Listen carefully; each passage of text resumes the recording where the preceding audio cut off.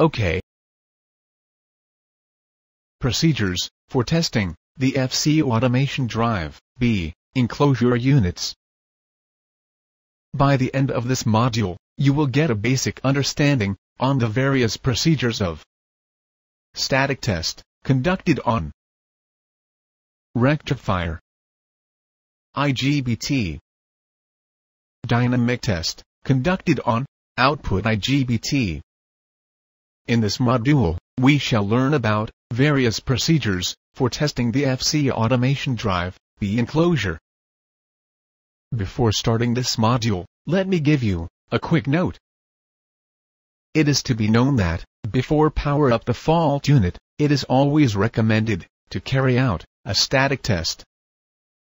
The static test checks the power components like rectifier and IGBT, and avoid destruction by power up if they are short circuit. The static test point out which component, rectifier, and or IGBT, are defect. The B enclosure has total of 6 diodes.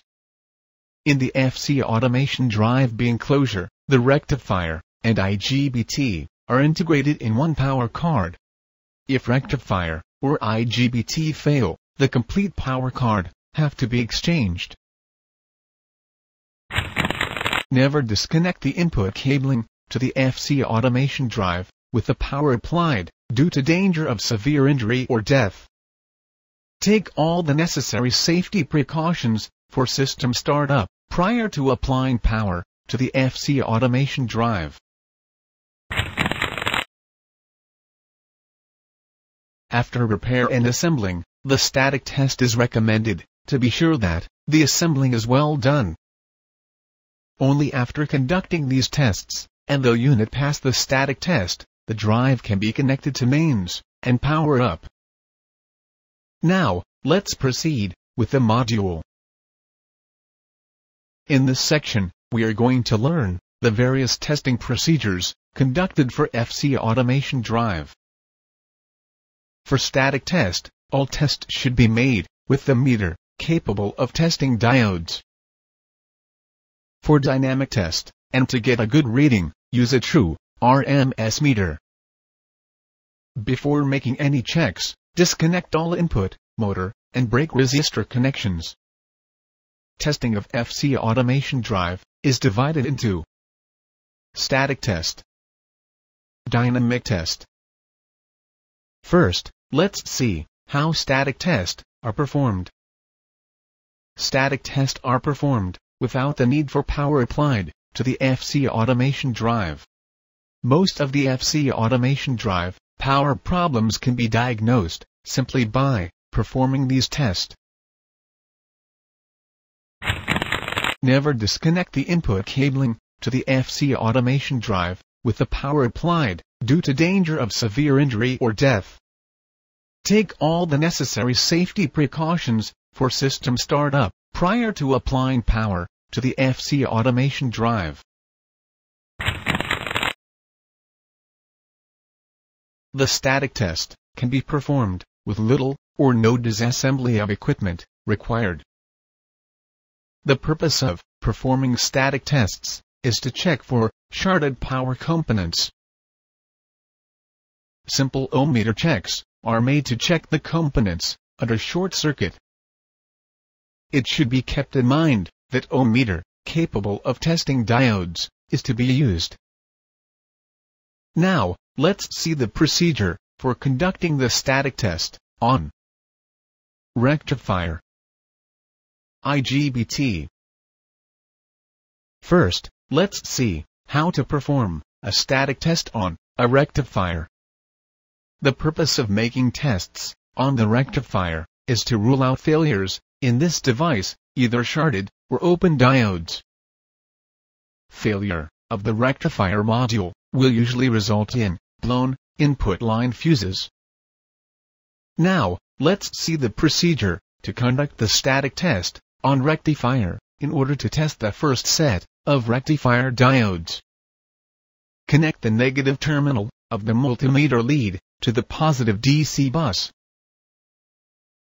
Connect the positive terminal of the multimeter lead to the input terminal L1, L2, L3. In turn, the multimeter should show the diode drop of around 0.4 volt on the 3 terminals. Now, reverse the meter leads. That is, connect the positive terminal of the meter lead to the positive DC bus. Connect the negative terminal of the meter lead to the input terminals, L1, L2, L3. In turn, the multimeter should show diode open. Locations for UDC plus and UDC minus is opposite for the B1 unit. Now, repeat the procedure by connecting to the negative DC bus in order to test the second set of rectifier diodes. Connect the positive terminal of the multimeter lead to the negative DC bus. Connect the negative terminal of the multimeter lead to the input terminal, L1, L2, L3. In turn, the multimeter should show the diode drop of around 0.4 volt on the 3 terminals. Now, reverse the meter leads. That is, connect the negative terminal of the multimeter lead to the negative DC bus. Connect the positive terminal of the multimeter lead to the input terminal, L1, L2, L3. In turn, the multimeter should show diode open.